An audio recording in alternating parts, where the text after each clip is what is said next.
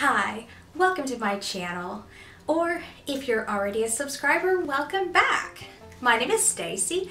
I am a therapist in private practice in the Jackson, Mississippi area, and this is Ask a Therapist.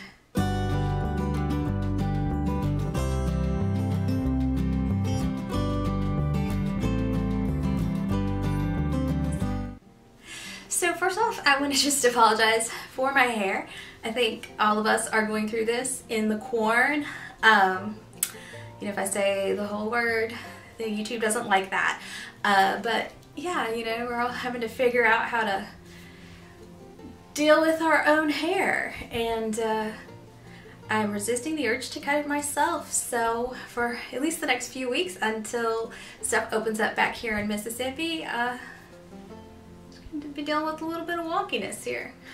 Alright, well now that we've got that out of the way, let's go ahead and get to this week's questions. I have a bunch of questions this week.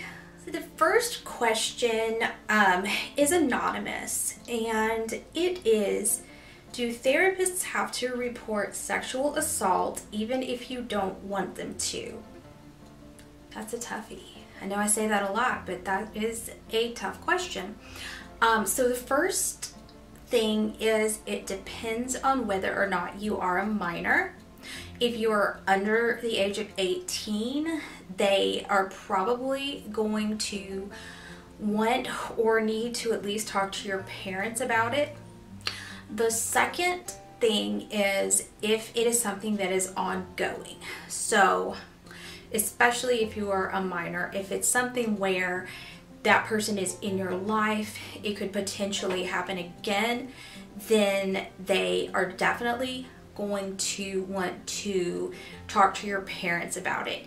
If you are an adult, it gets a little bit hazier.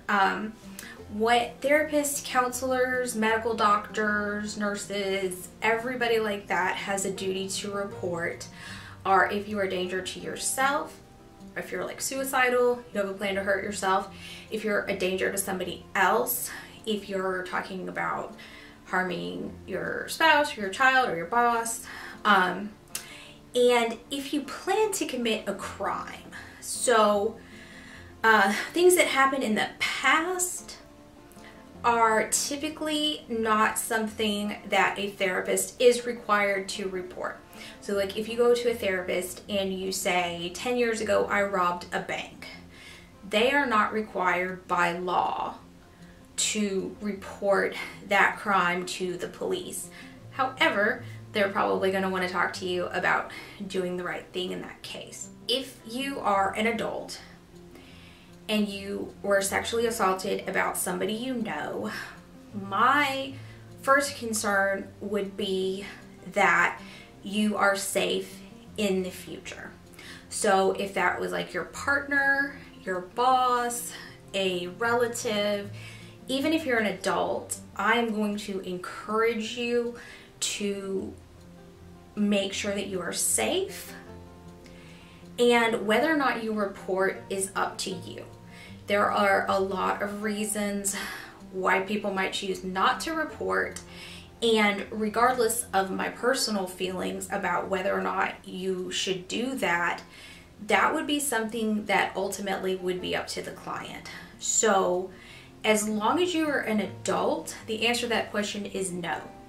A therapist does not have to report a previous crime, especially if you don't want them to. It's really only if it's ongoing. If you're a minor, I think that your parents would absolutely have to know, and what needs to happen from that would be something that everybody would need to discuss. So a lot of that is situational, but if you are an adult and your therapist wants you to report, I would be open to discussing that with him or her to figure out what it is that they are hoping that you get out of it. Because ultimately what a therapist or a counselor should want is for you to get what you need. So if you're needing closure, if you're needing to regain a sense of control, I think that there are times when you reporting that would be very beneficial to you.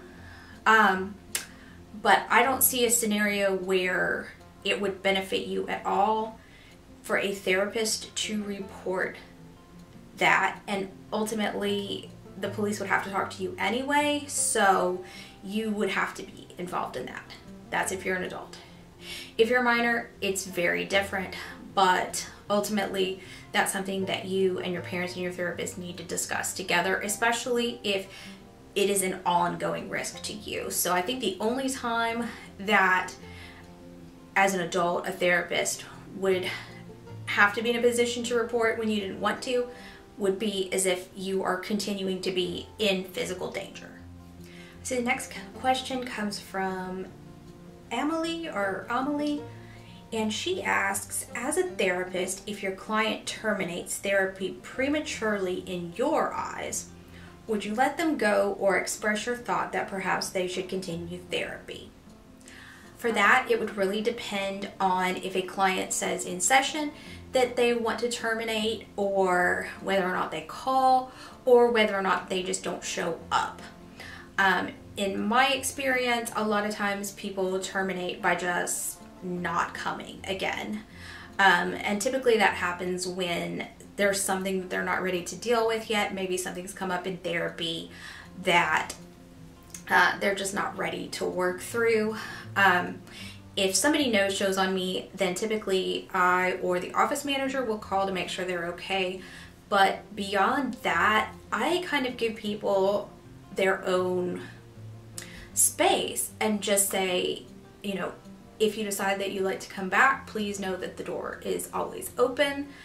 Please give me a call if anything changes. Please always know that you're always welcome to come back in for a session if something else comes up, you know, something along those lines. Because if a person doesn't want to be coming to therapy, they're not going to get anything out of it.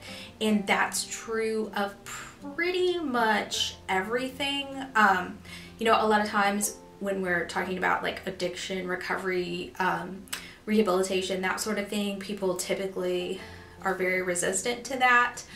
But even in those cases, ultimately, if somebody is not willing to admit that there's a problem, ready to do the work, it doesn't do them any good to be coming. So if you think that you're done with therapy, then you're done with therapy. It doesn't matter what your therapist thinks, unless you're a danger to yourself.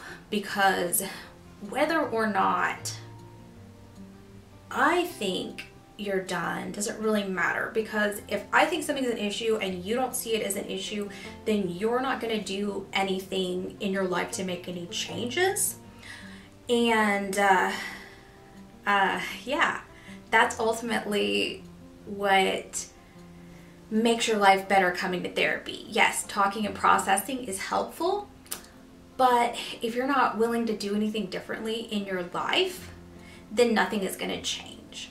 So for example, I can often see when people's relationships are not healthy for them. They can't always see that, but if you're not willing to acknowledge that your relationship is unhealthy, then you're not going to benefit from me being like, you know, your relationship is unhealthy, right? That's more of a friend type of role. So ultimately, I would, if somebody said that they wanted to terminate and I didn't think that they were done, unless I felt that it was beneficial to them to say something specific, or unless I felt that they were a danger to themselves, I would just say, you know, I'm sorry to hear that, or I'm glad that you're feeling better. The door is always open if you need me. The end. And I've had that happen before. And, you know, you just have to let people know that if and when they get to the point that they need to come see somebody again, that you're ready and willing to see them. So those are our 2 questions for this week. Thank you so much for watching. If you're not already subscribed, please consider subscribing to the channel. I bring you a new Ask a Therapist every Friday. It's been a little bit iffy with me being ill, but I think we are back on track now to have one every week. If you are interested in asking a question, you can send me an email, AskStacey@StaceyAldridgeLCSW.com. You can also visit my website, StaceyAldridgeLCSW.com. Thank you again for watching, and I will see you next week.